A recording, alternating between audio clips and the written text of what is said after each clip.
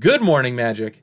I'm Gavin Verhey from Wizards of the Coast, and welcome to day 2 of Time Spiral Remastered previews. It's Blue Day today, so let's cover some awesome blue preview cards. Here we go. One of the things we tried to do with Time Spiral Remastered is make sure that a lot of the iconic cards and themes were represented in the set, so that when you're drafting, it does feel a lot like the original draft experience. And when I think of blue in Time Spiral, there is one card I think of above all else, and it's this illusion, Errant Ephemeron. Errant Ephemeron at common is a foundational part of the Time Spiral limited format. Suspending this on turn 2 and then 4 turns later having a 4/4 flyer attacking in the air is huge. It's not just incredibly powerful, but is really important to letting blue decks flip the script and move from being controlling to being aggressive and closing out the game. If you're blue, you should almost always take this card while drafting. And pick one, pack one, it's a regular first pick choice. On an entirely different topic, some of you might be wondering, what's an Ephemeron? Well, Ephemeron was a 4/4 flyer from Exodus, so this is a little riff on that card. Now, as I mentioned before, Suspend can be pretty key to a lot of blue draft decks in Time Spiral Remastered, and you can't always just get as many Errant Ephemerons as you want. So another card to keep an eye out for is Veiled Oddity. This also suspends for 2 and comes down 4 turns later, and also does a great job of flipping the script and letting you become the aggressor, making all of your creatures unblockable for 1 turn. This card is definitely a, well, oddity, because it's actually one of the only cards in all of Time Spiral where I don't know if it's a reference to a previous Magic card. Do you know what it is? If so, let me know in the comments down below. Now, if you do have a lot of Suspend stuff going on in your draft deck, that makes this next card all the more valuable, and that's Timebender. This card does a ton. First of all, yes, you can remove time counters from your own suspended cards, which does allow for the wild curve of turn 2 suspend Errant Ephemeron, turn 3 morph a Timebender, and turn 4 unmorph Timebender, remove 2 counters from Ephemeron, and attack for 4 in the air. That's pretty good. But it can also mess with your opponent's suspend cards. You can either make them take longer, which is the more typical play, or in some cases, even speed them up. For example, if they have a removal spell on suspend, you want to go off a little bit early. Another thing it can do, though, is mess with Vanishing.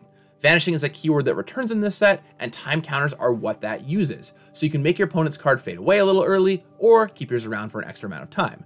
And then to top it all off, it's a morph, so it can bluff your opponents with all the various morphs going on in the set. This little innocuous 1/1 creature does a great job of showing just how complex and intricate Time Spiral block can be.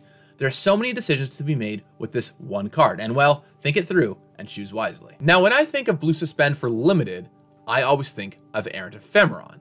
But when I think of blue suspend for constructed, there is another extremely iconic card from Time Spiral that comes to mind, and it's back here in Time Spiral Remastered, and that is Ancestral Vision. This card is a reference to Ancestral Recall, and its pedigree is quite impressive, showing up in competitive constructed almost immediately, with block constructed, standard, extended. It was banned in modern for a while, and now it shows up in modern, and eventually it even showed up in legacy. Turns out, Cascade with this is pretty good. Ancestral Vision is part of a 6-card cycle of cards which are versions of previous incredibly powerful spells, but you had to suspend them, you couldn't just cast them.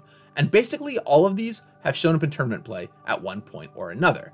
There's Restore Balance, a riff on balance, Ancestral Vision, a riff on Ancestral Recall, Living End, a riff on Living Death, Wheel of Fate, a riff on Wheel of Fortune, Hypergenesis, a riff on Eureka, and Lotus Bloom, a riff, of course, on Black Lotus. Now, these cards, mostly because of Suspend, were quite wordy, and they didn't have room for the cool flavor text that they could have had referencing these old previous cards.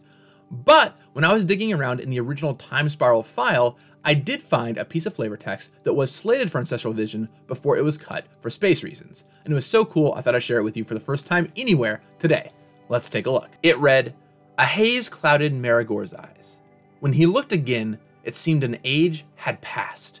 The pyramids had fallen to ruin, but their secret was still fresh in his heart." The fun, flavorful implication here is that one of the people from Ancestral Recall was teleported ahead through a time rift to Ancestral Vision, and that's pretty cool. And while I was around in there digging, I actually found that one other card in the cycle had flavor text slated for it too, Wheel of Fate. It reads, "Empires rise and fall. Ages pass of ice and fire. Darkness crawls and tempests split the skies, and still the wheel spins. Whew, I get chills just reading that. And of course, it's also a reference to mini Magic sets on Dominaria. You've got Fallen Empires, Ice Age, The Dark, and Tempest all referenced right there. Now, all of that brings me to my bonus sheet card for today. And this blue card is one of my favorite counterspells in Magic's history. I played it in Standard, I played it in Extended, I played it in Modern, I play it in Cube whenever I can draft it, and in this format in particular, it is recontextualized, because it is particularly brutal against Suspend cards. Any guesses? Well, the card is Remand. Remand is almost always a brutal tempo play, and it should usually make your main deck. And I really can't stress enough just how strong this is in a format with Suspend. First of all, you can see their spell coming a mile away, so you know when to leave Remand mana up for it. And then once you remand it back to their hand, do they suspend it again? Do they tap a bunch of mana and inefficiently cast it? It's so good for you. But it's not just Suspend that it recontextualizes with either. You can also remand your own spells. And this is particularly huge once you start seeing these storm spells in Time Spiral Remastered. Casting a storm spell and then returning the original back to your hand to storm again is really, really nice. That wraps up day 2 of Time Spiral Remastered previews here on Good Morning Magic. I'll be back on Monday with black cards, so you won't want to miss those for all kinds of black goodies. We're taking a break over the weekend, but if you're looking for something to watch, I might recommend League Weekend, full of your favorite MPL and Rivals League members playing cool decks for top prizes. You won't want to miss it. But in the meantime, I will talk with you again on Monday. And until then, may you unsuspend your cards exactly when you need to.